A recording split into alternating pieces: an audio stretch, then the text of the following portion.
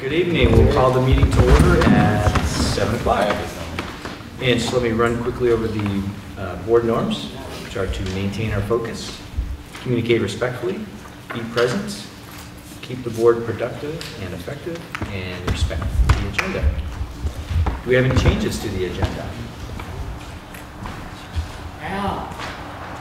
Yes, sir. Oh, can't hear us? Can't hear me? No, you need the... I will project. Sorry, Charlie. Thank you. Any changes to the agenda? All right, seeing none. Trevor, you also have to project. Yeah, I can project. I can All right. handle that. All right, so this Friday we will be having a pep rally, and that is in support for Dingus for Dylan, which is happening this weekend, which is an amazing event that I'd love everybody to be at if you can possibly be there. We have prom coming up, our junior and senior prom, which is going to be May 20th in the Union Hall in Newfane. And then our theater program is putting on Hats Off on June 4th.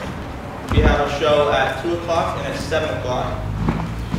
And then our sports are doing pretty well. All the sports teams are doing pretty great this season. Our Ultimate Disc team actually just came from a game where we won against Mill River. Our track team is doing amazing. We have a meeting coming up tomorrow and the next day. Our baseball and softball teams, I've heard, are doing really well. They've been winning a lot of games. I don't know a ton about baseball and softball, but that's about it. Thank you. Thank you. Appreciate it.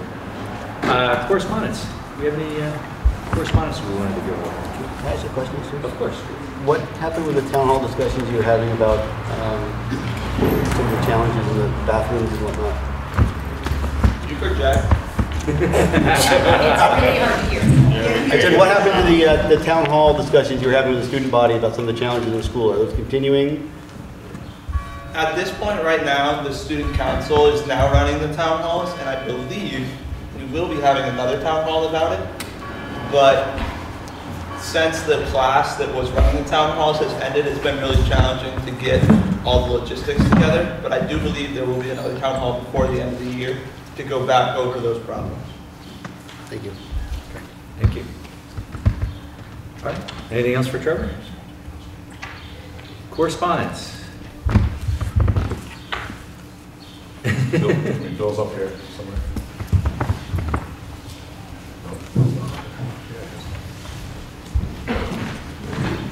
All right. Seeing nothing on that. We're actually, in moving into new business, we're going to skip over. They might have just come out. Or do we have everybody that we need? Alexa, not to put you on the spot, but do we have everybody that we need for the presentation? We do? Yes, yes we do. Okay, all right, well, just in the nick of time. Do you need some time to set up?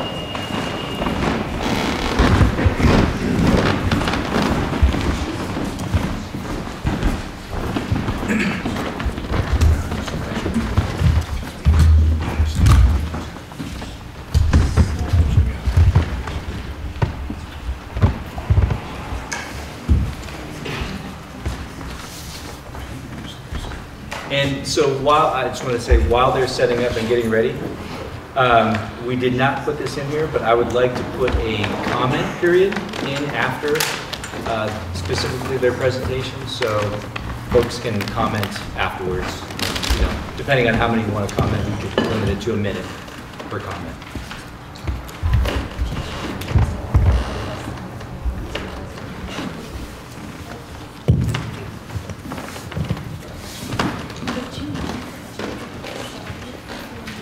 Not at all.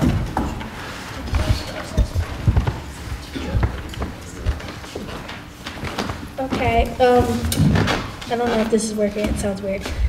I'm Josana Passano, this is Lenore Widow, this is Spencer Fossin, this is Miles Ties, and this is Antero Brown McCord. And today we're talking about the Rebel rebranding and focusing on, does our logo and brand violate our newly adopted mascot policy? So within this presentation, we will be going over that topic. Our main thing that we are focusing on is we believe students should feel safe and welcome in our school, and our logo should assist with that. So that was our main focus as we reviewed this. The responsible policy says, assist the school board ensuring the prohibition of school branding that directly or indirectly references or stereotypes the likeness, features, symbols, traditions, or other characteristics that are specific to either A, the creed, race, color, national origin, sexual orientation, or gender identity of any person or group of persons, or B, any person, group of persons, or organization associated with the repression of others. The part of the policy we'd like to highlight is the newly adopted policy states that our mascot cannot have references or stereotype characteristics, whether directly or indirectly, of a person, group, or organization that is associated with the repression of others. The NAACP's letter to the Agency of Education. We agree that words have power. In the NAACP letter to the AOE, they stated the following: regarding Leland and Gray Union Middle and High School, this brings us to the rebels from Leland and Gray. Again, the term alone denotes imagery of what the native people are often referred to, and an image of Confederate soldier rebelling against the North's perspective to do away with enslaved people. If we are to condemn stereotypes and biases, we must eliminate this way of thinking of America's past. Black Lives Matter. We can no longer hold on to these horrific beliefs. In response to the NAACP letter, rebel does not only refer to Confederate views or values. Our goal is to explain why our rebel is not associated with Confederacy. This presentation will share the origin story of the Leland and Gray rebel. Rebel is defined as a person who rises in opposition or armed resistance against an established government or ruler. The Oxford Dictionary. Notice the broad definition of rebel, showing it can take on multiple different meanings. The Leland and Gray rebel. Barbara Guerrero, former school librarian, gathered Leland and Gray research. She found that Harry Robinson, class of 1959, suggested the name rebels during a student council meeting. This happened after there was a realization that they had no name for the teams at Leland and Gray Seminary. The student body eventually voted on it a little bit after. According to Miss Pelsu, a woman interviewed by Miss Guerrero recalls thinking it was an interesting suggestion coming from Robinson because he was not a rebellious person. When Miss Guerrero met with Robinson, he confirmed that he came up with the name Rebels. He just said it came out of his head. Now, one question that we have for you guys is, does anyone know Harry Robinson? Now, how many of you are related to Harry Robinson? My partner is. Focusing back on the slide though, in other words, the students wanted a mascot and liked how rebels sounded. There was no link to anything at this point. The inspiration of the image. If you were to look at the LGS Messenger yearbooks, you would see that before the adoption of the name Rebels, the uniforms were plain, sometimes even embroidered with incorrect spelling of the school name. The first mention of the team's name was in the 1960 Messenger. It reads, "The softball team was undefeated during the season, finished by winning the Molly Stark League Championship, and earned another bright, shiny trophy for the case in the seminary corridor. For the first time, the girls adopted a uniform which consists of white sweatshirts with the new LGS Rebel emblem, blue jeans, white sneakers, and caps. A team photo on page 53 of the Messenger shows an emblem on their shirts. It would appear to be a kneeling soldier with a rifle, perhaps the first use of an image to represent the rebels." Larry Gould was on the Messenger staff. Mr. Gould also confirmed that the team's name Rebel was chosen by the student body in the 1958 to 1959 school year and was not associated with any symbolism. In 1961, Messenger cover shows another depiction of a kneeling Revolutionary soldier. When Gould asked if he thought the Revolutionary Soldier Rebel mascot may have evolved from team shirts and the yearbook cover, Mr. Gould agreed that it was very likely. Changes to the rebel image over time. Margaret Stearns, also known as Missy, taught art at Leland and Gray Seminary. Missy is the artist who created the sign shown. Missy wrote at length about the name Rebels, including the inspiration for the two figures on the sign. Some of what she wrote. From my perspective, it seems that Rebels, if not officially, has emerged naturally as Leland and Gray's mascot. The name Rebels is related to the historic participation by many of Townsend's early settlers in the American Revolutionary War and the subsequent participation of some of the same individuals along with their descendants in the establishment of the school.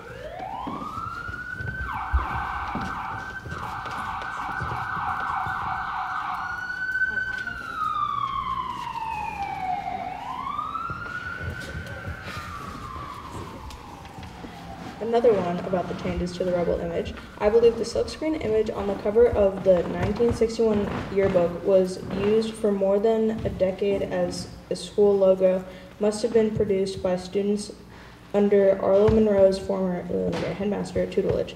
I like the fact that this first Rebel is not in military uniform.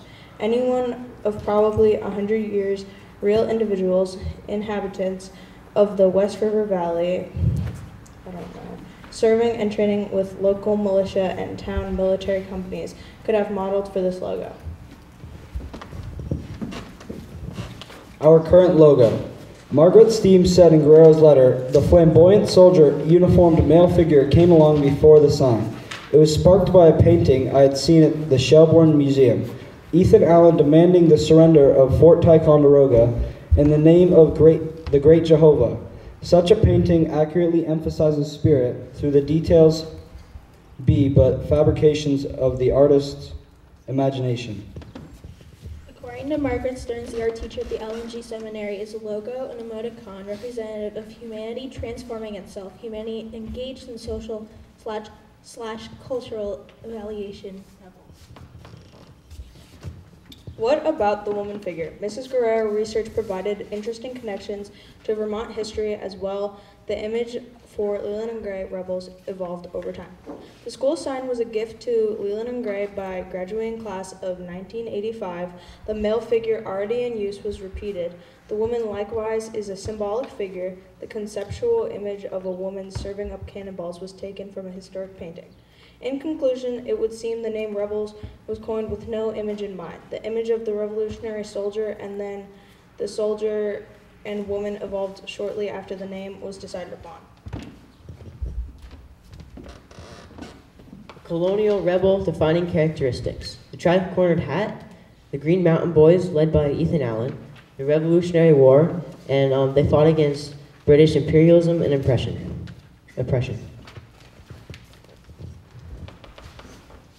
Civil War Rebel defining characteristics. Rebel was what the people in the South were referred to. They said it with pride, while the North viewed them as bad people.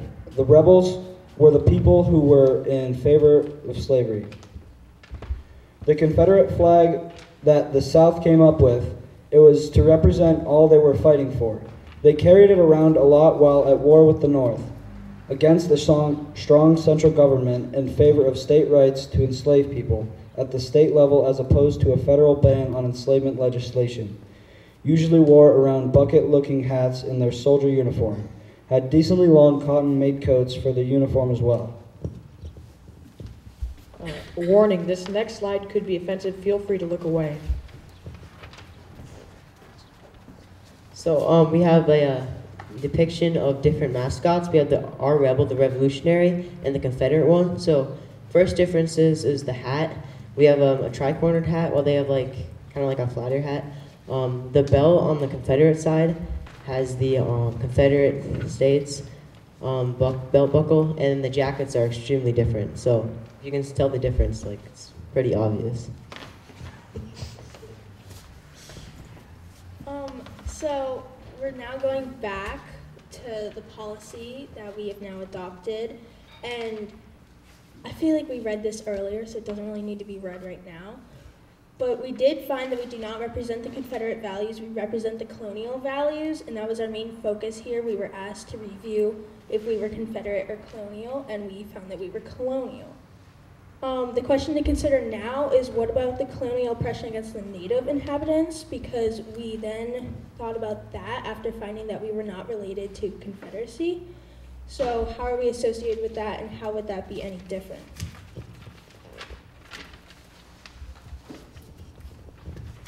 Things for our school board to consider. After sharing the presentation with the collaborative in April, we were given the following ideas to consider. Think about harm reduction, keeping in mind that we want the least harm done possible. We don't want anything harmful associated with our school. We are not the same community that we once were. A lot has changed between 1959 and 2023. We should reflect on that change. Going back to the big idea, students need to feel safe in school, so the essential question left to consider as a school and as a community, what can we do as a school to ensure that this happens through our logo and imagery? And that's where I think we would leave it up to the board.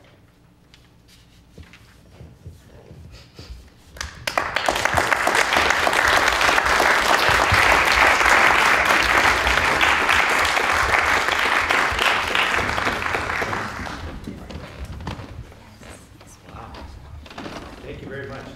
So I did say I was going to open it up to a comment period. Let me just ask the board first for a comment from the board. And we'll,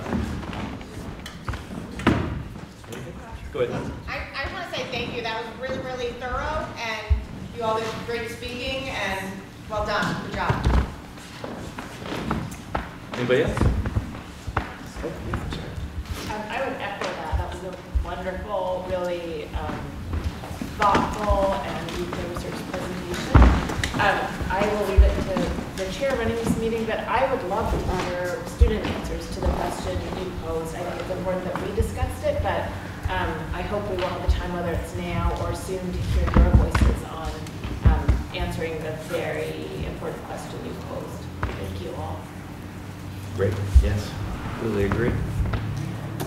All right, I'm going to throw it out to you folks. If you would like to have a comment or a question, please jump in now. You can just raise your hand and I'll call on you.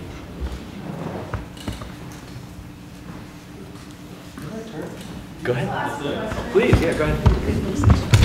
So, with the people who are opposing our mascot, how do they propose to fund this? Because if we tried to change it, it would be a big cost to the school, and I don't think that we could afford that. It's an important question.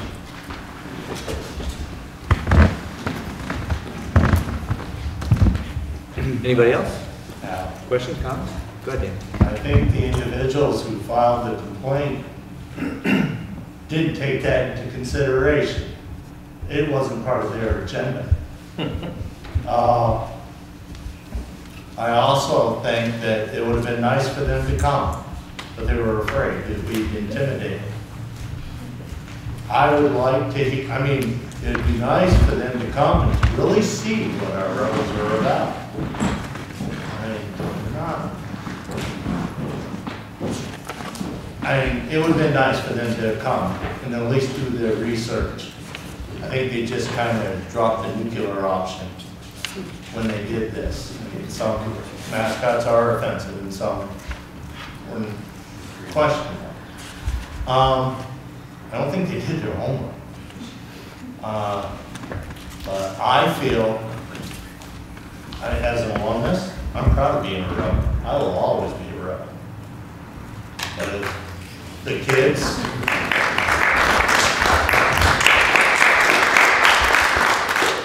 every class that come out of here does things different. We're being a Leland Gray student, being a Leland Gray alumnus, we've always done things against the norm. We've never been like other schools. We've always been the underdog, and then we always come up on top, just like a true rebel. I kind of think of the rebel as a James Dean, rebel without a cause. But, you know, if there is a move to, you know, I look to the student body. If you, students, Leland Gray, wanted to make a change, it's your generation, your time. but I would hope as an alumnus you keep the rebels going. Can I add on to that with saying that it should maybe be brought to the student body? In the presentation, it said that the student body was the one who voted on this originally, and they were who brought the idea forward, they were who voted on the idea of the rebels. So I think, I mean, of course, the school board has a huge impact, but we should ask the students, and that's who wants, that's who adopted it originally. It should get some say. Go ahead, Bob. Right, so I just want to clarify a couple things. I certainly want to say thank you to the kids that did this, and under Keegan's leadership in the 8th grade class, it was a fantastic job. They've worked really hard. This is draft number, I don't know, but they've worked really hard on this. I want to make sure that we give credit for them. How many? 5. So they've been working on this since like February. I want to say it was right after you guys went. January. It's right after you guys adopted the policy. So they've been working on this for quite a while, every Friday. The policy that you guys adopted was the one that was the state model policy from the VSBA, and it's the required policy, as you know. The policy, as they pointed out, that the board has the responsibility to ensure that that the mascots and the branding are not offensive, obviously, in the way that they described it, and also are not associated with any group or group of people associated with the repression of others. I think that's what the kids did an excellent job of debunking the origins that the NAACP laid out in their initial letter. I will say one thing, the NAACP didn't come, I don't think because they were afraid to, Dan, although maybe if they met you, maybe they would be, I'm not sure, but because there were so many schools that they were identifying, and because the policy you guys adopted based on the state one did require a complaint to come in front of the board to make the complaint formally, you guys don't actually have to do anything because you don't have a formal complaint because they didn't come. Right? So you are under no obligation to take any action at this time. However, what I would urge you guys to consider is the idea that these guys have done an excellent job of really articulating the origins of it, and that it's not a Confederate-based rebel like they claimed in that letter. So I think we've debunked that successfully with working these kids. The second communication that the NAACP put out was not to us specifically, I don't think, maybe it did come to Bill, but it was sent to the media, and it talked about the idea that they felt that the policy, that the law, which required the policy, fell short. And their argument was that it fell short because it required people who were the historically marginalized people to be the one to complain, and it didn't have the majority hold themselves accountable for what their logo or branding might do. And so that was their complaint. So that's why they said we weren't going to come. They felt that the legislature should have had that phrased differently, and that the onus should be on you, not on responding to a complaint. So with that distinction in mind, and again, you're under no obligation, I would respectfully suggest that the board not dismiss it right now, but rather continue to consider it. And by continuing to consider it, what I would suggest, just the way that these guys did it, and just what Trevor pointed out now about students being involved, is to put it back on a second student group to continue the exploration around that second point about whether the rebels as a colonial figure does represent a group that oppressed others. Now, and I don't want to go in there saying that I'm in favor of changing it. I love the rebels myself, right? But I think it's something that we should at least talk through and allow another group to do that part of the policy and then come back and report back to you guys at some point. This is an excellent PBL project for high school students in the fall. It could be a civics class, it could be a PBL that we do or runs on its own, and get some kids who are interested in looking at that specifically. So that would be my suggestion with respect, but obviously you're not even obligated to do anything at this point because you don't have a formal complaint in front of you. So I think that's a great. I wanted to clarify that just so you guys knew sort of where you were operating with it. Yeah, that's a great live civics lesson, and just something even better about our school. I think. What does everybody else think? Continue to do it. Thoughts?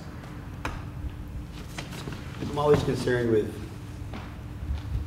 inaction of the board, and I think that we should take a position, and that doesn't prohibit this board or the school district from looking at it at any point in the future that we choose to. But given the correspondence that we've received, I think at this time, the correspondence we received was pointing at our mascot and the rebel as being a Civil War figure. I believe the research that was done very clearly disputes that, and I think this board should take action saying that we do not believe at this time our mascot violates our policy, and if we choose to continue to look at that in the future, I think we can. We have some students here. We can ask our student body here, by show of hands, if they want us to change their mascot tonight, and see what they say. I'm not suggesting we change anything right now, so I want to be clear about that. Well, I'm suggesting that we make a statement that we're not changing anything at this point because the terms of the complaint that we received have been thoroughly disproved by our 8th grade students. It's true. Good point. Is that a motion? That is a motion. I'll second it. All right, discussion. Go ahead. I'm done with my discussion. I just think it's a good idea to formally address the complaint because it's been very public. I don't, like Drew said, I don't think it prohibits anybody from continuing the conversation, but I think that the original point that was brought up has very clearly been refuted, and I think that it's worth us making a statement about it because it's been a public issue. Okay. Anybody else? I'm wondering how many of the kids want it to stay the same. All right, so we got a unanimous vote from the student body president. Yes, president. Looks fairly unanimous. I'll go with kids. All right, so we've had motion, discussion, any other? Sorry. I wonder if we can take time for the students asked us a different question, which I thought was a really powerful and important question, which was, what do we do to make sure nobody's harmed by that? And I think that without offering any criticism of your opinions or your research at this point, I'd love to see the students and see some discussion of that, because that's not a question that we've addressed, but I think it's an important one that you posed, and a really good one for thinking about how to move forward. Whether it's now or later, I don't know about that, but you opened a really important conversation, and I'd love to see us address that more as part of ultimately our response. As in above and beyond Or this rather motion. than voting and closing now, I feel like they opened a lovely door for thinking about how this answer will sit with our school community and our larger community, and I would feel comfortable answering that before as part of our response. But you're only closing one aspect of it, right? You're leaving the door open for the conversation. Oh yeah, I don't think the conversation needs to cease. No, my intention would not be to stop the students from engaging in research and conversation. It's just to address the very specific complaint that we received, Right. Which was on the board. I wanted to tag on and say that bringing it back to the student body, I think, can be very powerful, and we have our PBL Wednesdays, which give a lot of power to for students to think creatively, and I think it would be a pretty fascinating PBL project to study rebranding the Rebel, the Leland and Gray Rebel, should that continue to be the mascot, but perhaps it presents itself looking a little differently to clarify some of the blurred lines. So wherever we end up with the branding, I think the PBL would be an excellent opportunity to rebuild the image and get the students really into it. It sounds like its origin story came from the students, and I think it's powerful and gives that power back to the students at such a, we're in a very different era now, so. Good, Trevor.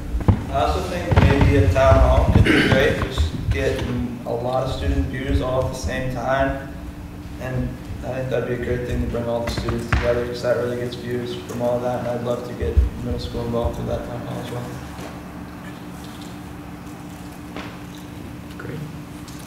And go ahead. Can I make a suggestion that maybe you vote on Drew's motion, but maybe with a caveat or continuation that the work continues, and you're specifying that you want to encourage the student body to continue an exploration while at this moment, based on the complaint, simultaneously accepting the research that the students have done and continuing to use the Mascot in the interim. At least that gives you the ability to kind of push it out there to give that work to do, but still acknowledges that you're making a decision based on the complaint that was made, as Drew pointed out. Right, I agree. And I think, tell me if this is your intent, right? It's just the broader, yes, continue with the Rebel, right? However you want to frame it as in 2023, yes, different generation. That's probably a path that you can go down. Was that kind of your intent, just more broadly? And also to say that we've answered, the 8th graders have answered the question. Yeah, it really is a conversation for the students. So we have been challenged by people that are not part of our current community that sent a letter that was full of false information about the origins of our mascot, which we have done, we being our students have done research, and I think we need to clarify that for the public that our mascot is not a Confederate soldier, and if the student body would like to continue having that conversation, I would absolutely encourage them to. We should, and that's why I asked the town hall question earlier, encourage the student body to participate in these discussions and bring their feelings back to the board. So whether this complaint was brought or not, if the student body as a whole came back to this board and asked us to rebrand the school, that would be something I think this board would take very seriously. So I would say that this would be the end of this action, and if the student body would like to continue this conversation, we should absolutely encourage them to do that. Yeah. Okay. Agreed. I would also, just as a side note to that, I don't know that we as a board can order the students to do another presentation. Like, that's not like a thing that we can really do anyway, so I think it's fine to encourage You can direct the student more board discussion. member. The student board member can be directed to it. Just the one. You can Just only order the no, one. you have 2. It sounds like they want to anyway, but yes. Yeah, so I would certainly encourage all of the conversations that everybody would like to have. Yes, go ahead. I think one thing that wasn't considered by them was when the NAACP, what it seemed like was when they were trying to make a list of all the offensive names in school mascots, they just went down the line and they saw ours and they assumed it was the Confederate Rebel. Because if they looked at our mascot, you would see that it's nothing like the Confederate Rebel, and I think if they actually took some time into research about our school, then they would have had a different complaint. And it would have been a very different discussion. Well, I'm glad you did the research. Thank you. All right, any other discussion? And who do we have in Zoom? Sarah. Sarah? Is it just Sarah? Is it Emily? It's just Crystal Long, is it? Crystal's here. Just for clarity, can we actually get the motion stated? Yeah. Drew was going on, is that a motion? Yep. What exactly is the motion? In however many sentences.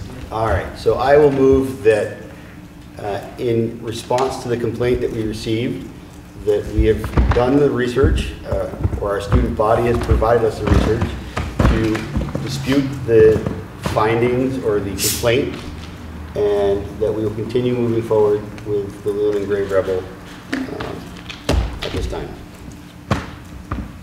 Okay. Thank you. Great. Perfect. All right, everybody clear? And let's see, so we only have Sarah out there. All right, we'll do a roll call. So, Sarah, I'll start with you. How do you vote? Aye. Crystal? Aye. Aye. Aye, but I'm going to add that I really hope that we continue this conversation. I'm not voting aye to end the conversation. Aye. All right. Motion carries unanimously. Thank you. Thank you very much. Round of applause.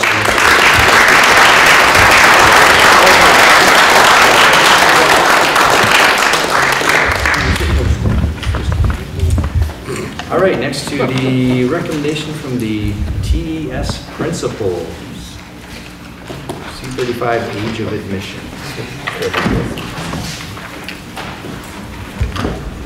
Hi, thank you. Okay, so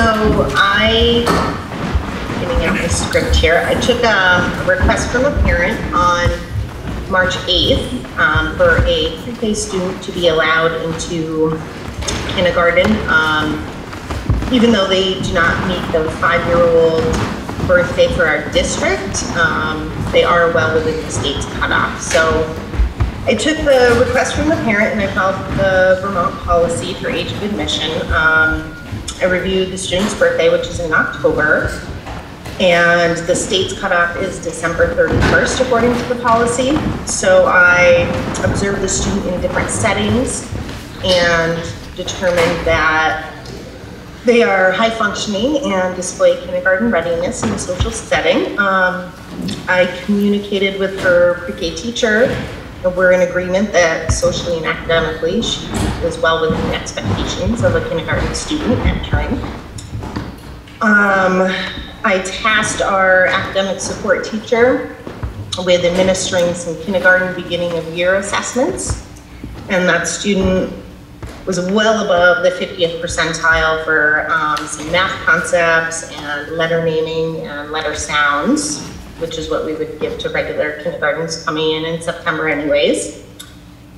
The class size is expected to be around 16 students next year, so we're well within our range for keeping one classroom, even with this additional student. And I believe this is the best interest of the student to progress to kindergarten so that we can continue to foster her intellectual and social development. And I thank the board for considering this request. Renee, can you just mention the age again for the student? Yep, of this particular, yeah. So this student will be turning 5 in October. I believe our district's policy is turning 5 in September 1st, I believe it is. But the state policy actually goes until December 31st to turn 5 to enter kindergarten. That requires a motion from the board? What is it? What's that? I didn't hear that. Oh, does this require a motion of the board? Is that why it's on here? Yeah. It seems like I believe so. Yeah, just to hop in, the board has to approve the recommendation of the administrator as policy C35 states.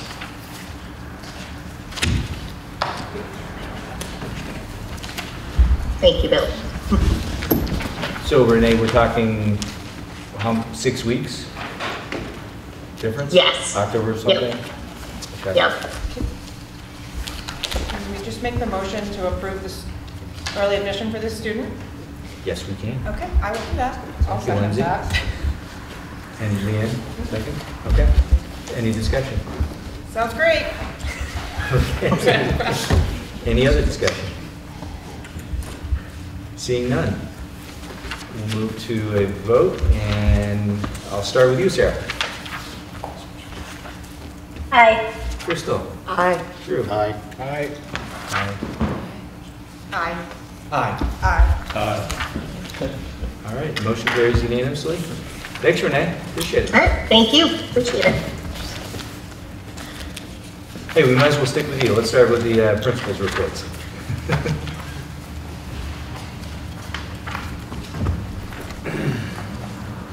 I'm muted, sorry. You read my mind though, Al.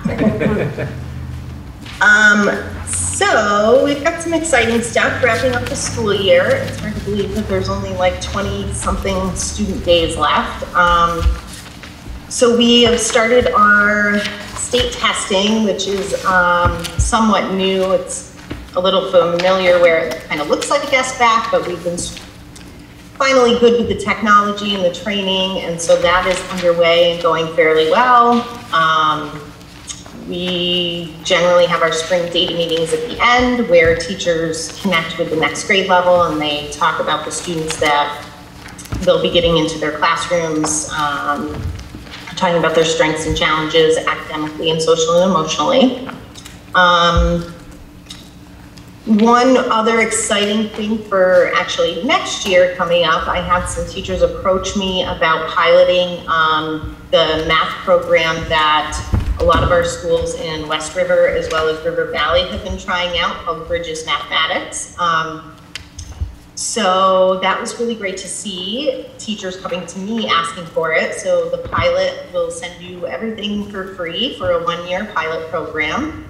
And then collaboratively, we'll make a decision together, comparing it to the program we use now, and decide which one is best for our students. And perhaps, well, if we make that decision to go with Bridges, we'll be asking to put it into the budget. And so yeah, so exciting, some exciting, consistent, maybe continuity between the schools for curriculum is exciting to me, and the fact that my teachers were asking for it is pretty cool. So our farm to school is keeping on going. We've got our garden beds that are assembled and being filled within the next week. And we're coming up with a plan for keeping those maintained throughout the summer. Students just did a planting and seed workshop outside on our picnic tables over by the garden beds with Amy Duffy, and she had someone come in and do the workshop. I believe his name was Cedar, his first name. So the kids had a lot of fun with that. And just last week, we were able to use our greens from our hydroponic grower that we got in our actual salad bar at school. So that was really cool to have some of our own food in our cafeteria. And the kids said it tasted better. So that's a plus. We have our whole school field trip coming up for Montshire. So we're organizing that and figuring out all the logistics and details. And we are pretty fully staffed. We have just a couple openings for academic support teachers, one full-time and one half-time. And so we're looking to fill those. We've had a couple interviews, and we'll continue to seek out the right candidate. So any questions or? No, thanks, Renee. Okay, appreciate it. Thank you. And Monica. Hi, good evening, everybody. So let me tell you what's happening at Jamaica Village School. Our Ames Web assessment is almost complete. We still have a few stragglers that we need to catch. We did complete our, I don't even know how we say it, Vermont CAP, BT CAP, the state assessment. We completed the science portion of that with our 5th graders as a test run, and we're going to start with the 3rd through 5th graders tomorrow, actually, with the language arts portion of it, and then next week we will finish up with the math testing portion of it. Our 5th graders returned back from Keewaydin on Friday. They had a wonderful time. Everybody well rested this morning when they returned to school, so I'm guessing that they had some time over the weekend to get themselves back together. Our outdoor wilderness program is in full swing. We're so excited to continue our work with Jamie. And last time we were together, we worked on our shelter, we built our fire, and we foraged around the school campus for edibles.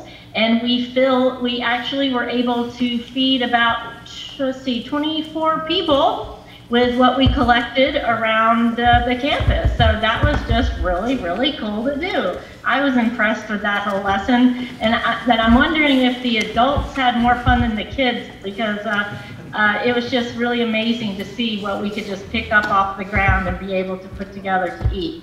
I never knew that. So what else is going on? We had the West River Valley Thrives Parent Connection. The group came to our school. We also had our teddy bear tea. And our really big event recently was the Boy Scout Pinewood Derby was held at Jamaica Village School. And so that was a huge success.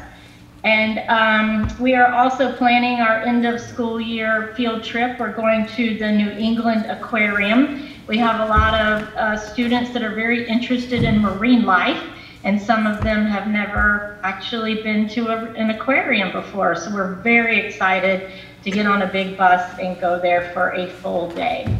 So let's see, what else is happening? Of course, we're still working on our graduation logistics for our 5th graders, and we are going to be working in the pollinator garden right there on Water Street in Jamaica Village. And we also participated in the Green Up Day on Friday. So we walked all around the village and we were able to collect 2 bagfuls of trash.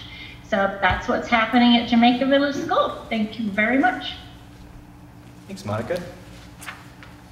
Wow, everybody's got a lot going on. Spring cleanup, aquariums. Awesome. Scotty, how about you? I'll try to keep it brief. We have been doing the cognitive testing, the new testing at school. Our 5th graders, the week before they went to Keewaydin, they completed the science test, kind of similar to my colleagues, just trying to make sure that it worked. Like, we really had never tried it before, and it worked like a charm, which was great. Keewaydin was really an incredible experience this year. You know, it's the first time that these kids from all the different schools got together. This is the class of 2030. And they were all in the rain together at Keewaydin for a week. And it was amazing. I've got to tell you, your kids are amazing. I was there for 3 days. I never heard one complaint about the rain. Everyone was prepared for it, and as if, well, they've grown up in it. They know what they're doing. It was great. And I, of course, had a blast. I again want to say that we have identified an excellent teacher to recommend tonight to the board for our 2nd grade position. I was really excited about that. You know, our pool is, right now the pool for most education jobs is pretty small, and I've got to say that I really feel like we lucked out and we found a really, really qualified person. So I'm excited about that. Let me see. The end of the school year is coming, so we have a lot of things planned, and so we've got a teddy bear tea coming. If you don't know what that is, that it's God, who runs those? The agency. There is a tea in every elementary school that invites parents to come in, gets them acclimated to the school. They meet the teacher and the principal, and I really love it. We've got the all-school morning recess coming. We normally only do K-2 and 3-5 recesses at lunchtime, and this is more of a thing where parents would be able to hang around, and the kids have earned this through our reward system. We've got an all-school sing on May 22nd, and our last all-school sing will be on June 12th. On June 12th, we're going to have a community picnic. Our excellent chef is going to be, with a few helpers, is going to be serving hot dogs and hamburgers, and it's going to be a parent event. It should be really fun. Our Farm and Field Day is May 26th, and that is an effort through our Farm to School program. We've got lots of guests coming, and the kids will go in non-grade level groups. And they will rotate through, I think, 7 different stations. Is that when you wear the overalls? Yeah, well, I always wear the overalls. Yes. Move-up day will be May 30, and I know that Leland and Gray spent a lot of time to make sure that they coordinate with our sending counselors from each school to make this a success. It's always great at Leland and Gray when the kids go up. You know, they're so excited after Keewaydin. You know, they're just so excited to kind of get on with things, and the 5th graders. So I'm really stoked about that, and I really appreciate the work at Leland and Gray and the coordination.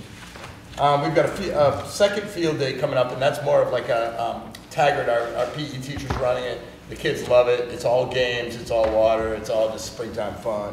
And that'll be on June 6th. The last student day and last staff day are now very separate because of the 3 days that were, what were they? They were waived. So we are really, I feel very lucky. We're planning all of this time. We have 3 full school days or 3 full work days that we can plan for next year. We can transition kids and transition classes really effectively. We're going to be looking at some of our teaching models that are in play in the school. We're going to be looking at, again, Bridges Math is a very complex thing, and this was our first year of implementation. By the way, I wanted to say, Renee mentioned that we had piloted Bridges and that they were now piloting it. It works the other way too. And next year we're going to be using a tool called Wit and Wisdom, a curriculum for grades 4 and 5. And the teachers at Townsend had already piloted that and really like it, and the kids like it. So we're going to be trying that too. Thank you very much. Thanks, Scotty. Yeah, so just want to start off, just so the board does not know this is Teacher Appreciation Week. All right. And as Scotty mentioned, the candidate pools, we've heard from the colleges over the years that fewer and fewer people are going into education. And so I just want to bring it to your guys' attention that this is a profession that's thinning out, and we need to be especially appreciative of the ones that we have as we go through this. So let's appreciate our teachers.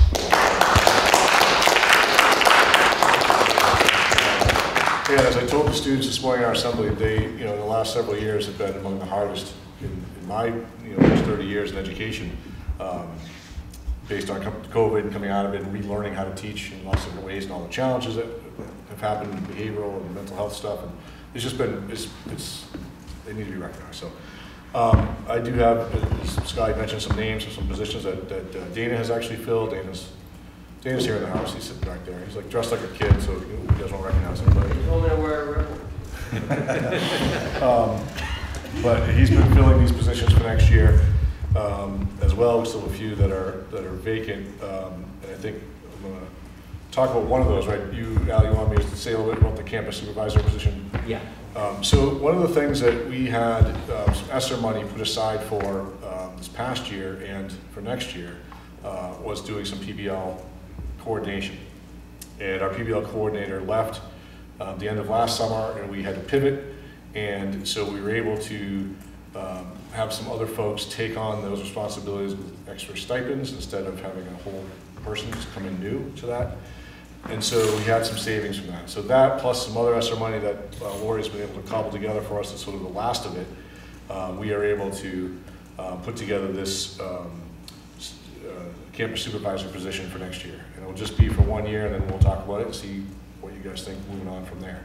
The idea of the position is that the person will provide support for the administration around all matters of safety in the building, with helping out with crisis situations, being on the crisis team, and also they will be the lead person to be out and about helping monitor bathrooms, hallways, keeping kids where they need to be, so the student management side of things.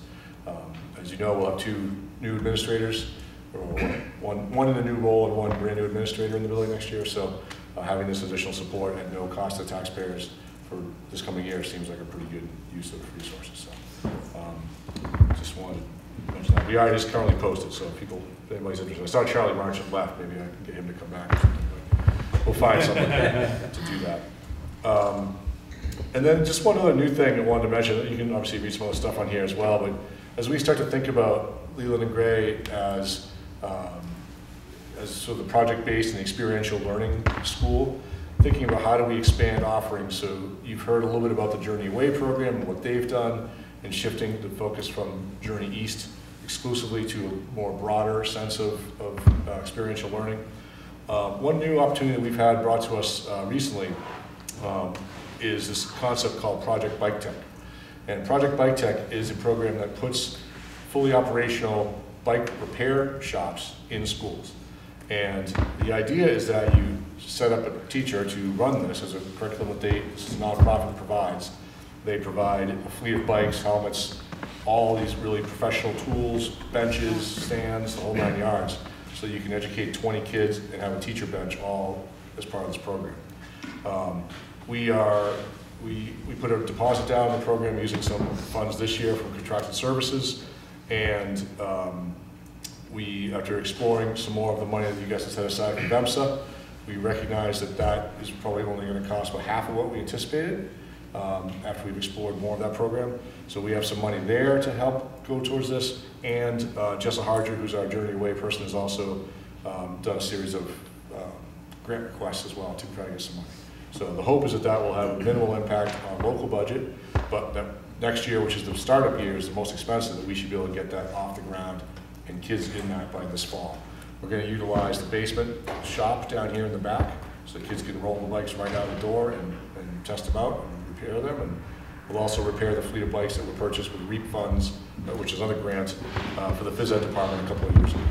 So we have now, right now we haven't been able to repair some of those bikes. Now we'll have kids do those repairs to get experience.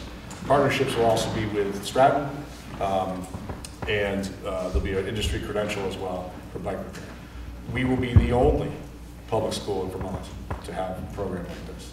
The only other high school in Vermont that has this is Linden Institute, which is one of the 4 historic academies, which obviously it's got a few more bucks laying around than we do. So it's a pretty cool opportunity for our kids to have access to this. The next phase for this organization is to shift into what they're calling Project Snow Tech, which would be a full ski and snowboard tuning and repair and all that kind of stuff as well, which they would utilize the same shop. So we could be the first to pilot that in the country. So that's the next thing that they're going to have running. So we're pretty excited about this opportunity, and using a lot of grant money to fund it, as well as just a small deposit this year to kind of set our space. So we'll be able to do 20 kids at a time in a bike repair shop, and possibly do middle school exploratory with it as well. So all ages. So pretty excited. Will it interfere with Drama's ability to? Nope. Sam and I have talked, and we had it all worked out. Yeah, so he's good. Wow. Yeah. So I mean, when you think about this, with the Journey Away stuff, going to different places and having different focus points, the work-based learning, the VEMSA opportunities for some kids we're going to be doing next year down there, and our Wednesday PBLs, which are now part of our normal process of days. And there's a new garden to school thing that's coming out of the Journey Away thing as well. So, I mean, there's some really cool hands-on experiential learning opportunities that are going to be happening here. And our kids are going to have access to things that kids in large schools don't have access to. And that's incredible. So you guys laid the challenge out of thinking about programming and making sure that we have, that we're doing things really, really well if we're going to be paying money. And so these are things that we can do really, really well. I'm excited. Well, you'll hear more about it as it rolls out, and yeah, we'll let the kids talk about it once they get into it. So it's great. Cool. Yeah, I'm happy to take any other questions. I think I covered the key points I wanted to. Any questions? All right. Thanks, Bob. Yep. Thanks, everybody. And Bill. Hey, good evening, everybody. Echo you all, great presentation by the students. I provided the written report, just a couple of highlights. We reorganized the WCSU on May 31st of this month. And also connecting to item F in your agenda, the executive committee met this morning to hear about the possibility for us to participate in a contingency-based action to recover any costs or any remediation for the PCB work. As of right now, West River has not incurred any costs, but as we get all of our buildings tested over the course of the next 18 months, as the legislature is fluid in their different approaches to the PCBs, it's very similar to what we did with the Joule contingency-based action 5 years ago, which is going to bring between $30,000 and $60,000 in the fall for work with our students. So the executive committee met this morning and approved us moving forward with that. So I'm bringing it forward to each individual board. Just looking for the board to support that we will join a contingency action if necessary, to recover whatever we have to pay. Currently, right now, it's 20% that the district has to pay. 80% is offered by the state, but they've only allocated $32 million, which should all be gone just to pay for the Burlington destruction and transport of their situation. So I am asking for a motion from the board to support the West River district to participate in a contingency-based action to collect costs associated with PCB remediation. So moved. Second. Sounds like only upside on that one. Right, there's no... No, we don't have to pay anything up front. It is only upside if it's necessary. What buildings have we had tested at this point, and what are our results showing? I think Greg's in the audience, so I would defer to his expertise. Leland and Gray was tested over April break. 12 to 16 weeks is what we were told, but Twin Valley, when they had their issue, they had it in like 4 or 5. So I'm hoping that we'll be a little more timely. We did get the results back that Jamaica got a clear bill of health. So. Have we done the other 2 buildings yet? The other 2, no, they sent us a whole schedule like 2 years ago, and I'd have to look back on it. I don't really worry about Townsend. They say it's 1920 to 1980. Townsend is 1850 and 1988. So they're kind of actually around it. The rest of our schools are all kind of right in the middle of it, right? You know, the 50s and 60s, and so. But you know, Jamaica didn't have any. There was a the very small section of Marlboro, which is in our district, did come back with positive results. So we're 50-50 at this point. So yeah, as soon as I know, you'll know. Thanks, Greg. All right. Any other discussion? Seeing none. Sarah, how do you vote? Aye. Aye. Aye. Aye.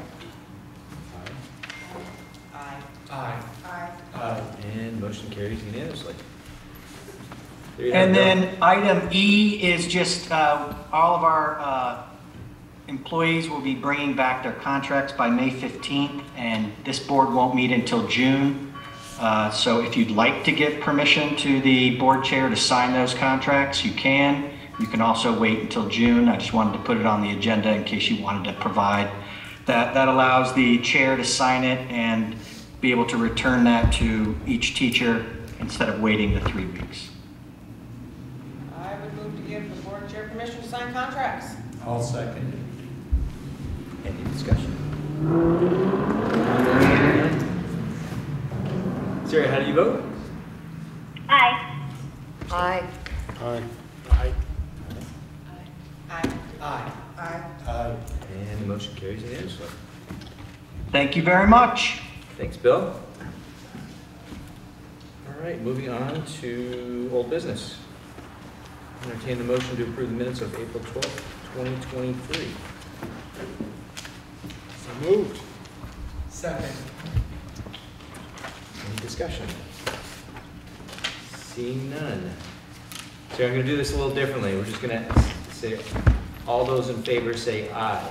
And you can chime in, Sarah, if you want. All those in favor say aye. Aye. Aye. Any opposed? Seeing none, motion carries unanimously. Thank you. And approve the financials. I got them. I got them too. Let's go. Okay. All right, it's 2, right? Yes. Okay, I'll make a motion to approve the pay orders. I'm trying to figure out how. 5-1, What do you got? 5-1, and 5-3. Where do you get the number on this thing? It was on the email. Oh, okay. 5-1 and 5-3 in the amounts of $1,008,188.41 and $183,471.45. I second. Thank you. Any discussion? Seeing none. All those in favor say aye. Aye. Any opposed? Seeing none, motion carries unanimously. Thank you. All right, West River Renewable asking for a subcommittee. So at the last board meeting, we received a correspondence request from West River 100% Renewable to create a subcommittee. And the board thought it might be a good idea to ask our partners in West River Transportation if they could attend the meeting so that we could hear their voice as the board considered this request. And I think we have Lindsay on the Zoom. Oh. Okay. I don't know. Todd was supposed to join us in the gym. I don't know if he did or not. Okay. So if Todd wants to speak, I will chime in if need to. What is it that you're looking for? We're not looking for anything. We were asked if we would like to form a subcommittee. Yeah, right. So we have a transportation committee in Wardsboro and Dover. That's worked out really well. Most of the time Greg's there for that. That has worked out well. I think it was Greg that said we might want to do it regional wise, I guess.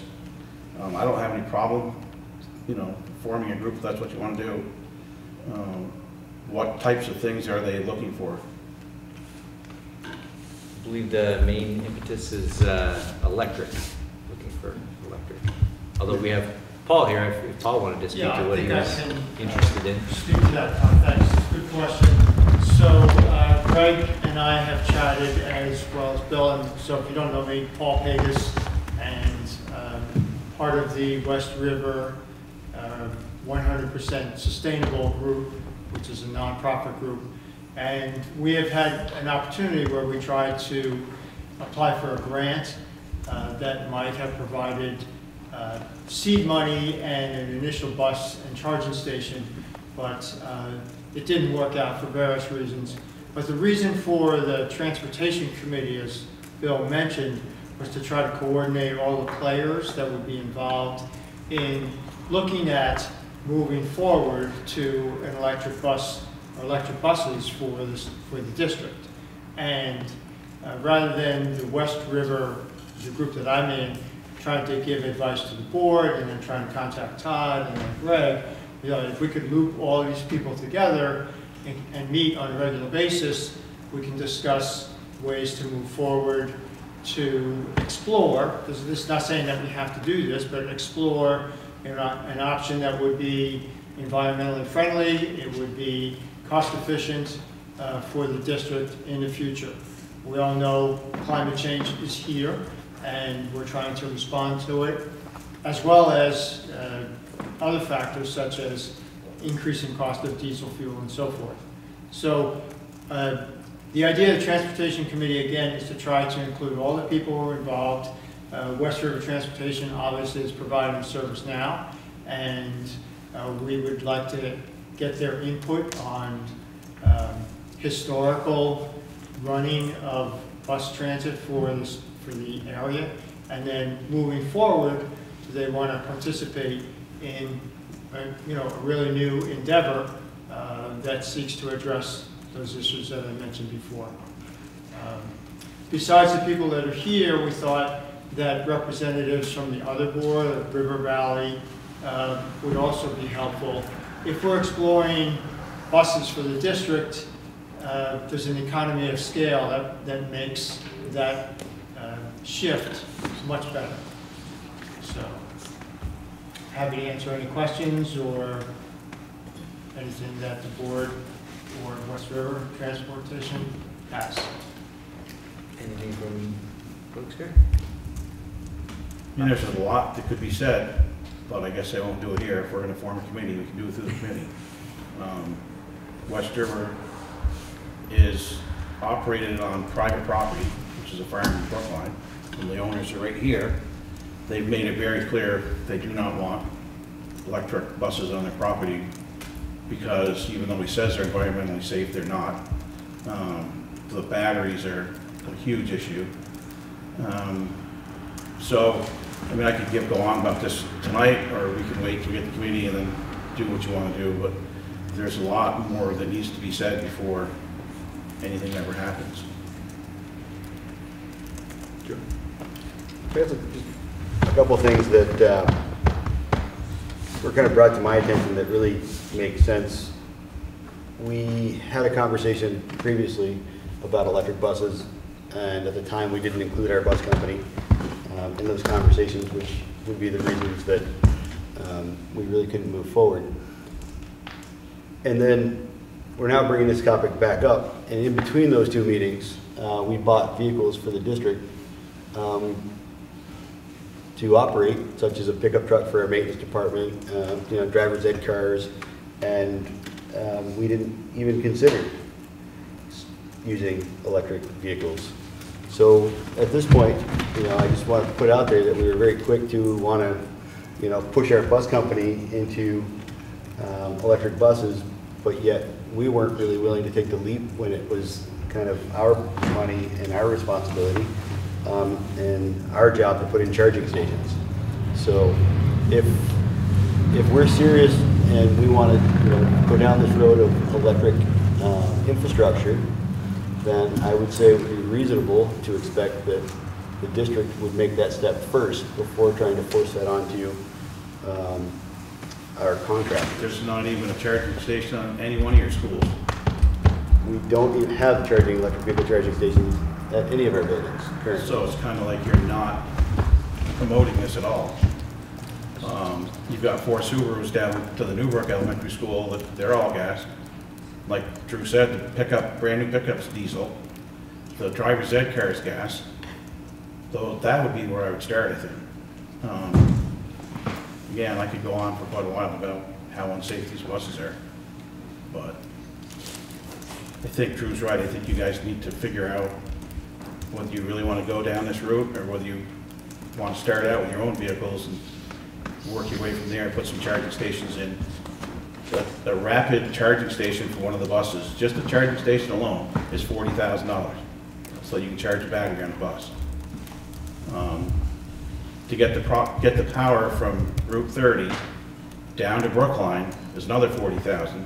Then they figured $20,000 digging underground from wherever the pole is over to where they put the charging station.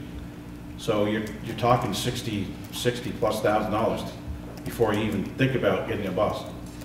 These buses are $300 and some odd thousand a piece, where the diesels are $100,000 a piece. You could buy 3 new buses compared to 1 electric. If you take one of these electric buses, which is what they're having problems with, on a field trip somewhere, they don't make it. They're supposed to go 125 miles. They're not doing it. The buses are sitting, waiting for somebody to come with a generator to recharge the batteries, and it takes 8 hours to do that.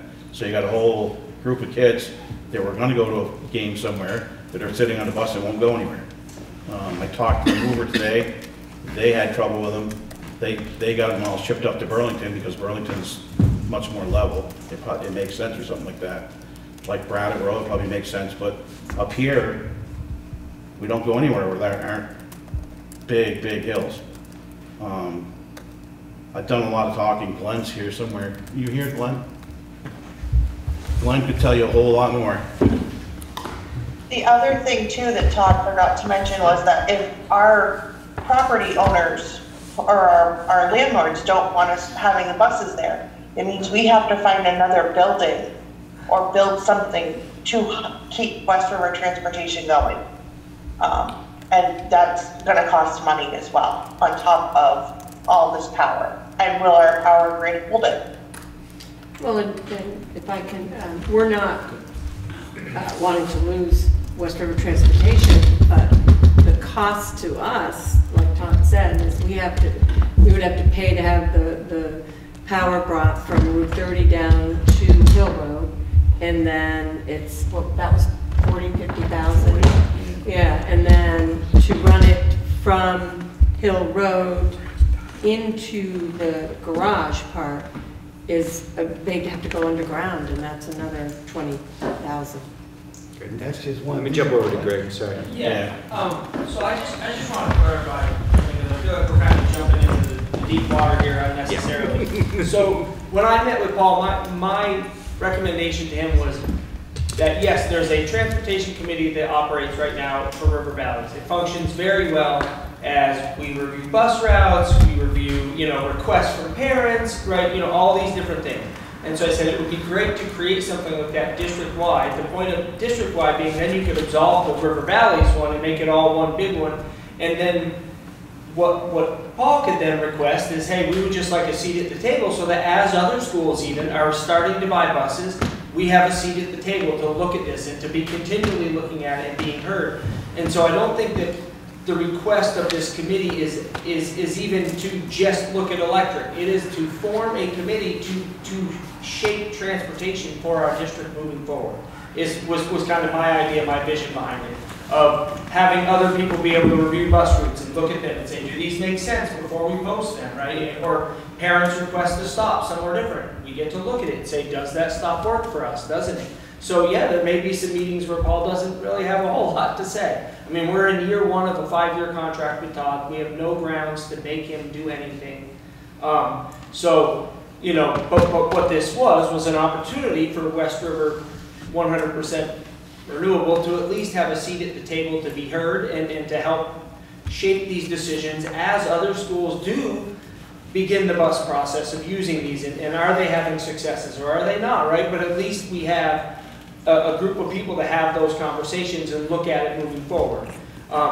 Because, you know, again, like not to get into the deep waters, but there's a bunch of money of that is part of infrastructure, which part of that would be to help get electric there. But there's just so much that has to happen long before that. So I'm not trying to, you know, demean anyone's concerns, but I think that there would be,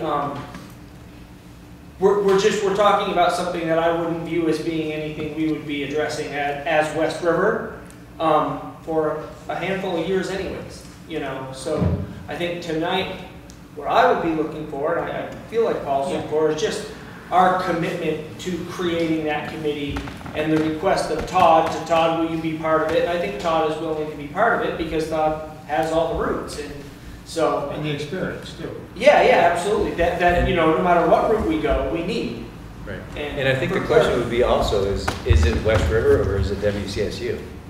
Right. So see, I thought it should be WCSU because then that way you get to, you know, I'm not trying to avoid work, but I don't need any more meetings than I have to have. So it'd be great to have one transportation committee rather, you know, I hear of 3 transportation committees because the other thing that gets overlooked is Marlboro. They operate 4 buses. They just recently released a bus, right? Dover did commit to buy a bus. They are going to go down the road, right? So again, if we're all part of one committee, which we are part of one district, then we can start to look at it. How does this work out for them, right? How you know, does it work the way they want it to? Are they getting the torque and the strength and the mileage out that they need out of them, right? I mean, Rich Werner is a fireman himself, and he's dealt with some of the issues and knows full well some of the issues that some of these electric cars have had of burning for 2 and 3 days at a time. And so, you know, those concerns are valid, and I think that we're going to be able to play that out over time, but we don't have to tonight. So I'm just trying to save some conversation by saying that. Thanks, Greg. Just a really quick question. Greg, could you foresee any efficiencies coming from this SU-wide committee? Like, I'm thinking like some within our district, we have some ownership of some vehicles. Do you think that there could be some sharing on some high stress days for the company where like Dover might lend a bus for a certain thing, or is that the kind of thing you'd be looking for? I think some of that could happen. I mean, even as it is, I know that one of the drivers from Marlboro helped out Todd a lot through basketball season for sure to come over and do some driving. And like I said, there is some. I mean, you know, there aren't that many CDL student drivers around. They all know each other. They have a pretty good rapport. But I think it would be great to be able to, you know, help each other out and review bus routes and look at things because, you know, in the meetings I've been through so far, you know, people see things differently and they bring up other, you know, points that are easily missed. And so, you know, I think our bus routes could always use some honing and some tightening up, and that can make it better and safer for families. And so I think that there is a lot of good that can come out of it.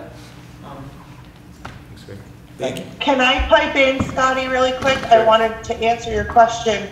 We had a driver that, like Greg said, come from Marlboro and help us out for the winter and spring season.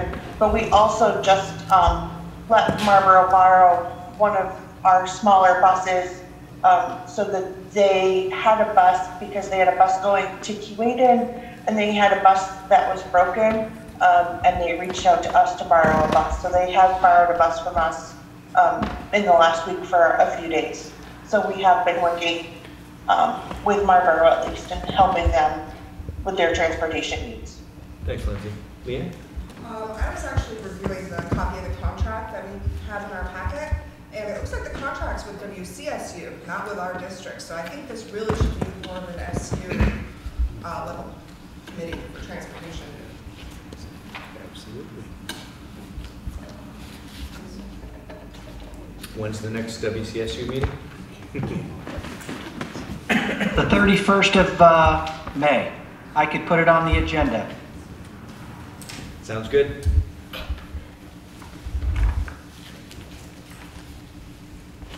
Anybody disagree? No, I think that's...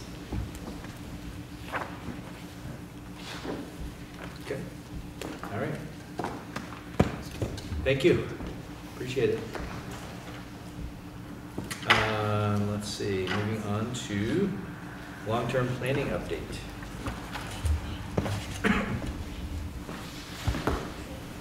Bob, do you want to? Thanks, guys. Thank you. Appreciate it. Thank you.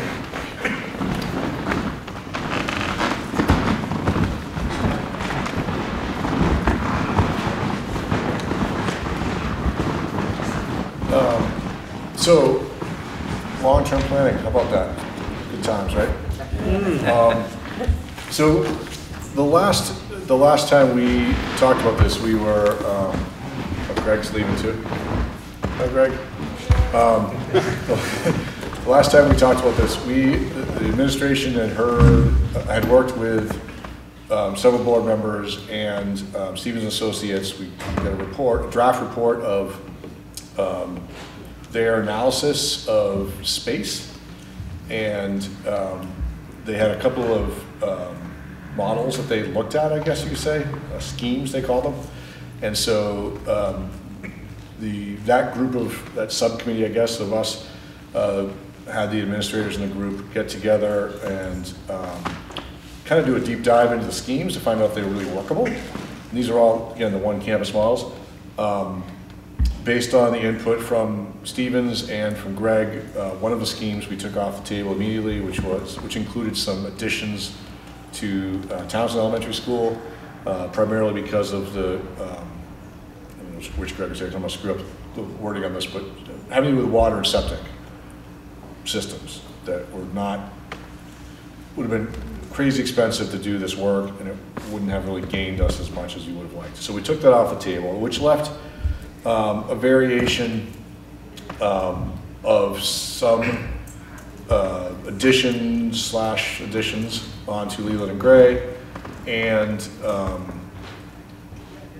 in order to do pre-K, Ks in JVS and at Newbrook, or off-site, we called it, we didn't say where, but we called it off-site, and 1 through 4 at Townsend, 5 through 12 at Leland and Gray. So we did a deep dive into that to see what would be the implications at Townsend and what would be the implications at Leland and Gray. There was a list of spaces that were lacking. Let me rephrase that.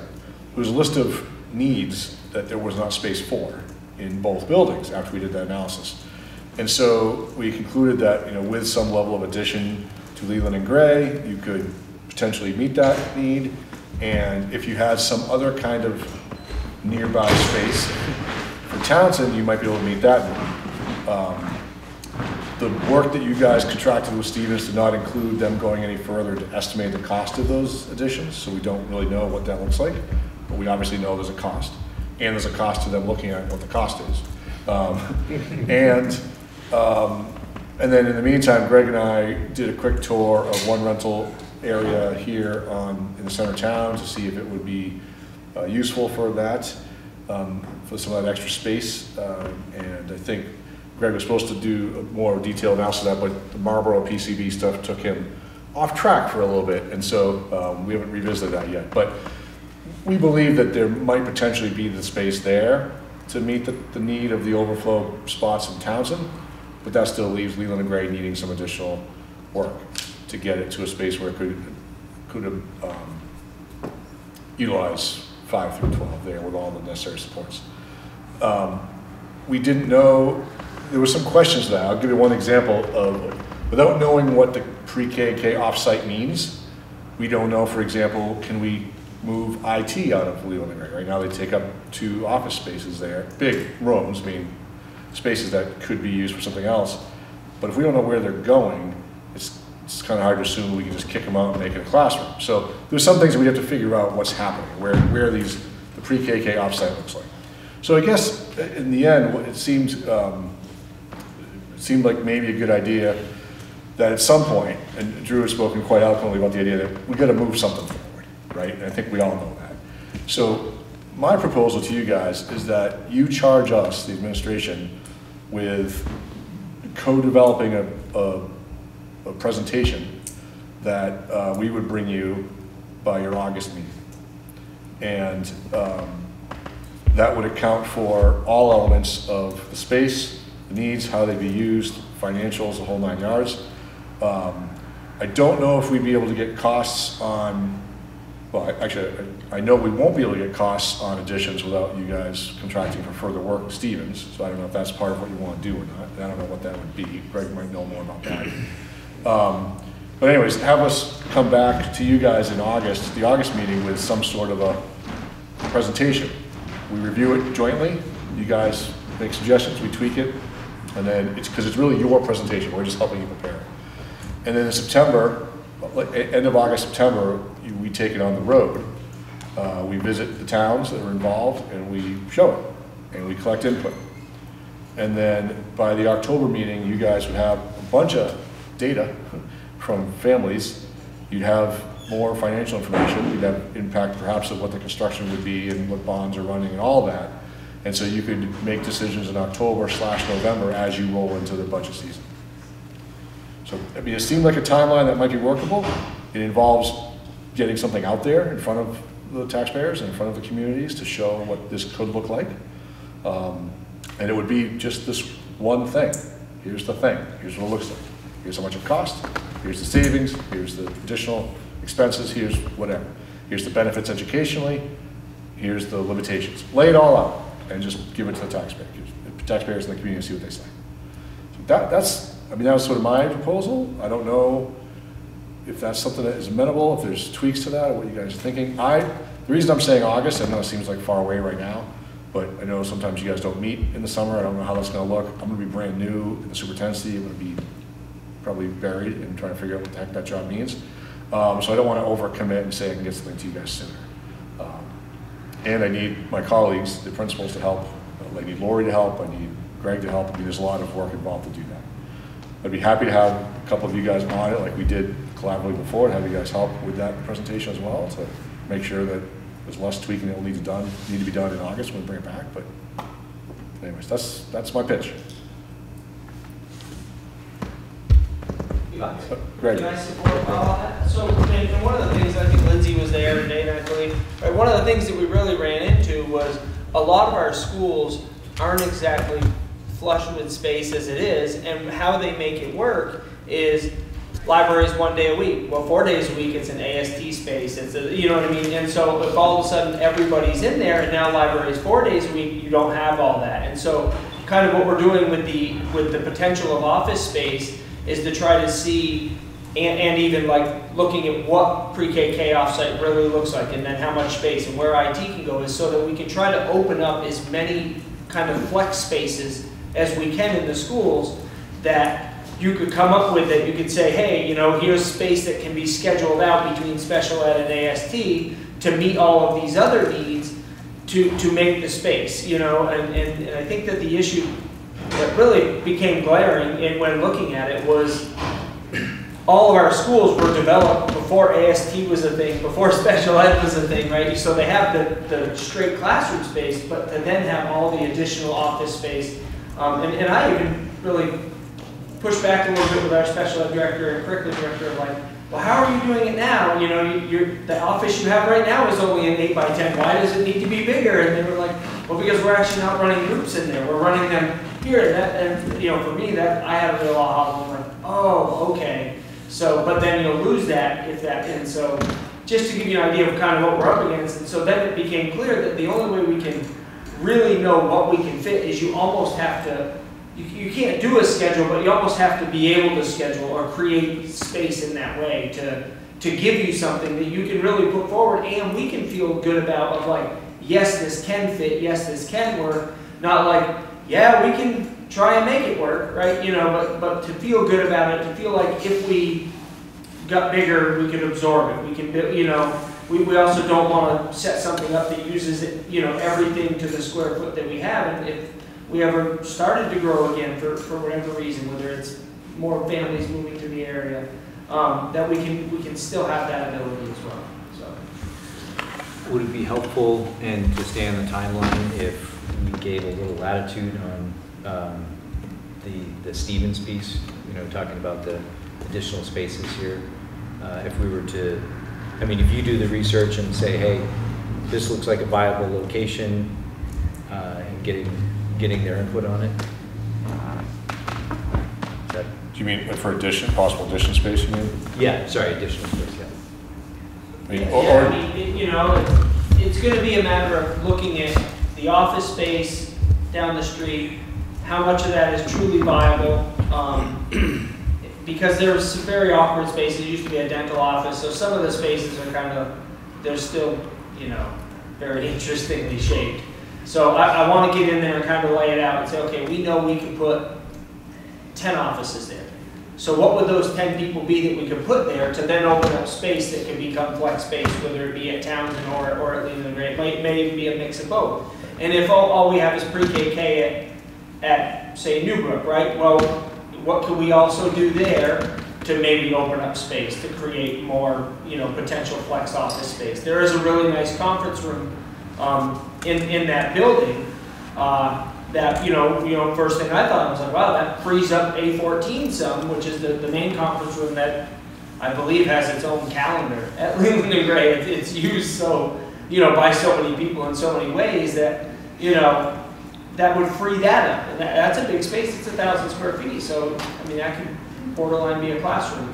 Like Bob said, IT is a pretty large space. So if we can open up 3-4 spaces there, 2 or 3 spaces over there, I think then we would really be at a place where we could look at that, what a potential, you know, then we could reach out to John Evans and say, hey, what would a 10-year lease look like? And then, okay, if we needed to do, say, a wing, then we go back to Steve and say, hey, we think we're pretty close, but we would need this. And then look at, you know, talk to them at least on, I mean, they told us it was around $500 a square foot right now to build. And building up versus new actually drives that out. So do you need anything from us? Would you progress enough between now and our next meeting in June where you would need to contact Stevens, like, so we don't hold you up? Yeah, so I guess the question, so what you're asking, if we understand correctly, is, are we going to need to get Stevens to do more work, is what you're asking? Right. I mean, Greg knows that better than I do. Yeah, right, because you won't meet in July, you won't meet again until August. Well, no, I'm saying between now and June, in our June meeting. That way, if we needed come back to you in June for sure, and we should be able to tell you whether or not we're going to need to engage them. And hopefully at that point, we could even be at a point where we could say to them, hey, this is what we would need from you. How much would it be to have you give us something formal that includes at least an estimate, you know, a budgetary quote. Okay. So that, you know, so that when I want to really support you all in being able to put something forward that we can stand behind, both financially and square footage and you know, educationally that makes sense. Okay. So it sounds like a really tight timeline. I just didn't want us to hold you up if you know, said between them. Okay. Any other thoughts? I have a question. I know you guys have been doing the long-term planning forever, but when we say a one-campus model, are we saying like all of our kids from Newfane, Jamaica, Townsend, all in one area, like all in Townsend? Is that what we're looking at when we say the one campus model? Bob, you want to lay out Yeah, I mean, what we were charged to do was to figure out, and what Stevens was charged with doing was to figure out if between Townsend Elementary School and Leland and Gray, could we fit the entire district? So then you had said keeping a pre-K and a K in Jamaica. Well, the model identified the pre-K and K as being off-site. Right. It didn't identify where, the board would have to figure that out, but it wasn't part of the one campus. Because with it being part of the one campus, that model would have involved pretty significant renovation to Leland and Gray, and it was our feeling that it wasn't really a good fit because you'd be looking at third graders in Leland and Gray. And so the way that it's laid out and structured the building, it's not really the ideal model for that. So then are we saying we're going to keep our Townsend pre-Kers in the Townsend school and our Jamaica ones in the Jamaica So school? the model does not have a pre-K in Townsend. The one campus model that they came up with does not have a pre-K in Townsend. I believe the assumption would be that you would push those out, right? So that both Jamaica and Newbrook would run a pre-K and a K. And so then you would have, what was it, 1 through 4 at Townsend, 5 through 12 here. And the other piece just to throw out there too is that there's been a lot of conversation about like what is long-term and how long-term is this plan. And thinking about this, I feel strongly that we have to think about this as the near-term plan, and simultaneously we still need to be talking about what's it look like in 20 to 50 years. And that if it involves something different, then we ought to simultaneously begin exploring that as well. And in a situation where the numbers, even best case scenario, stay the same, having a one campus model with a pre-K and K through 12 in one building is possible with the right design, and the right site and everything else. So but those two, like the idea of like, this is the for now, whatever it's 5, 10 years, whatever the number is you guys decide on, that's what we're talking about. And simultaneously think about what does it look like after that, moving forward. So we're setting up the next couple generations for success in the valley. So, but that's not what we were really just like, is there a way to do this? Are there educational benefits and are there cost benefits to doing this? I think is really where it came out, right? And hopefully by then we'll know about PCBs. Right, I was going to say there's so then we know really how high things up in the air right right, now. yeah. Oh, right, I mean, because 85% of Leland and Gray was 69, which is right in the middle of it. So if that becomes an issue, that whole area, becomes an issue, and it's a large portion of the building. So then you got to figure out what the cause of it is, what the remediation of it is. I mean, having it test high is only the beginning. Correct. Yeah. So if just to give you a quick walkthrough, if you test positive, the steps forward, you have two options. One, you don't use any of the space that is considered the area of concern, in which then you have a year to make a plan of how you're going to remediate and move forward. If you choose the other options and choose to use that space, you then purchase carbon filtered air filters from a company in Canada. They ship them down, you put them in place, then you schedule retesting, which is where Marlboro currently is. So then you have them retest to ensure that you have the PCB levels where they need to be.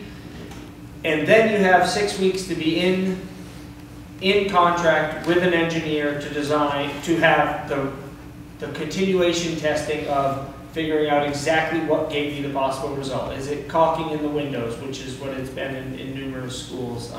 Is it mastic? Is it carpet? Is it paint? Is it ceiling tile? So they'll then go back through and they'll test that and figure out exactly what gave you the positive test, and then you have to immediately move forward with remediation. So, there's just two paths forward, and so, obviously at Leland and Gray, at 85% of the building probably being the original construction, not using it won't be an option. So you would have to move forward with. And not to pile on. Yeah. There's also the sprinkler issue, Yes, which we have to have by September a plan to the state on how we're going to deal with that, right? I didn't want to bring that up. It's something we have to just be aware of. Yes, so I reached out to the lawyer as directed by the board. We emailed back and forth. He put me in touch with Kirk Moore, a design architect out of Burlington who has done this before, has a lot of experience with code. I met with him just before April break. We toured the building, we walked through, we looked at it. And he has all the documentation, every set of plans that I have for the building, all the information, the original permit from the 08 addition. I got that to him last week, and we are expecting to meet in the next week or so. He reached out to Patrick Banks, and we're all going to sit down for a meeting here soon to talk about what the path forward will look like.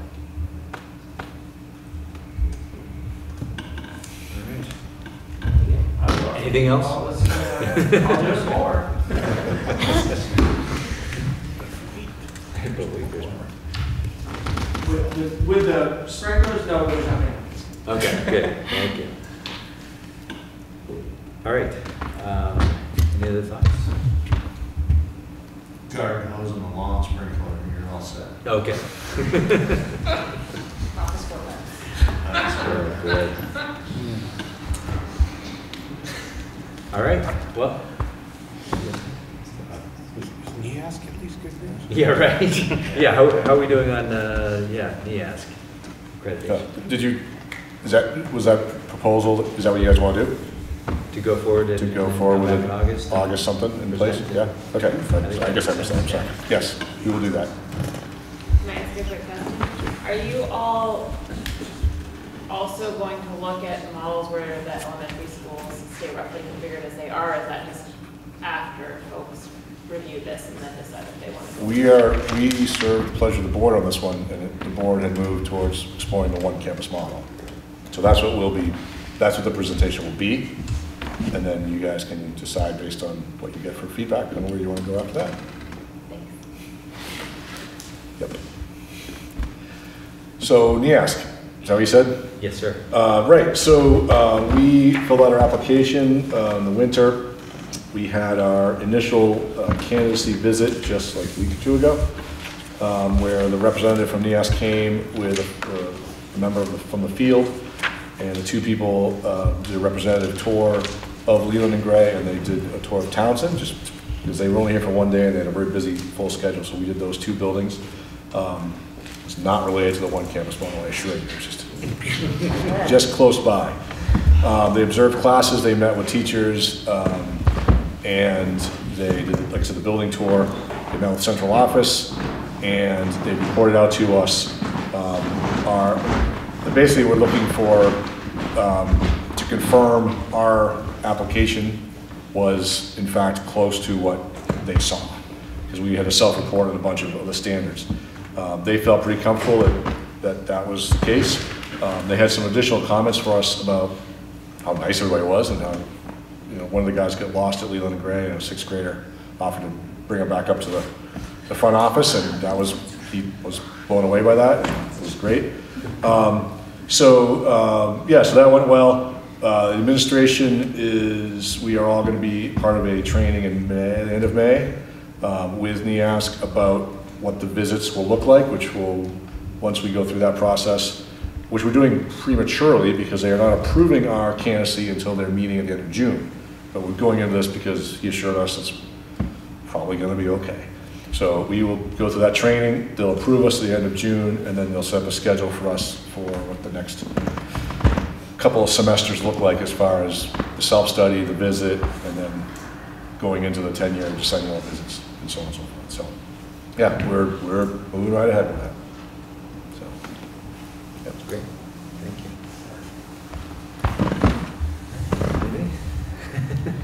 I see some bleary eyes. All right, I'll move it quickly to public comment. And if there is none, we will move on from there. Any public comment? Yeah, it's been a long time since I've raised my hand.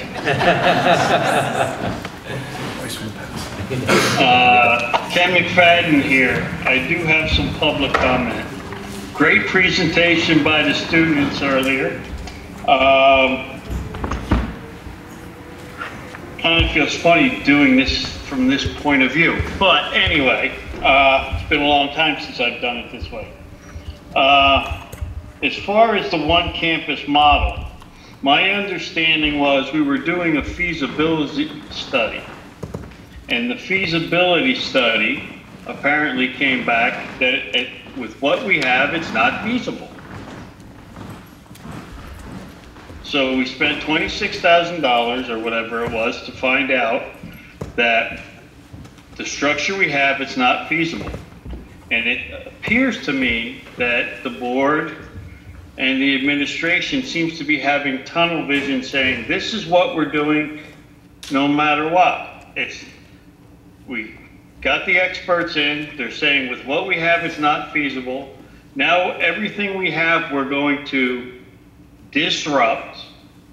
We're going to move SU people because we're actually renting space to the SU people, and we're talking about reconfiguring that without discussing it with the WCSU board. We're talking about renting more property. It just, everything that's going on here just seems to be, we have this idea, this is where we want to go, and we're going to just keep throwing money at this one idea until we get it to work for us. I don't think the taxpayers are going to be too happy with that. That's my personal opinion. And me being a taxpayer, I can honestly say I know one that isn't happy. And as far as using the 2 elementary schools as just pre-Ks, has anybody thought about doing a town vote on that? Since the fact of the matter is pre-K students are not required to be in any school building. Therefore, according to our charter, it would we would have to have a vote from each town to take all elementary students out of our elementary schools. Preschool students are not elementary students. Thanks, Ken. Can I clarify some of that too? Just for the sake of, Okay, go ahead. Well, no, there would be K students in there, so there would be elementary students in there. And the idea that you would, it may feel like you're renting more space, but you really wouldn't be, because you give up the SU building, because the SU offices would be able to move into, say, Newbrook if you were just running pre-KK there, or, so it was just more like a matter of moving, and the point of trying to get more space up here was to have more space in your one campus area for some of those, to open up, like you said, flex space, but you would actually gain that back on the other end of not necessarily needing the current central office building, because you could then lease some of that space. West River could lease some of that space back to the SU for central offices. Revenue switch. Yep. Okay. All right. Any other comment? Okay. Seeing none, I'll entertain the final motion. Motion to adjourn. Second. All those in favor say aye. Aye. I think you said aye, didn't you, Sarah? She logged out. I thought so. That was a definite affirmative vote. We are adjourned. Thank you.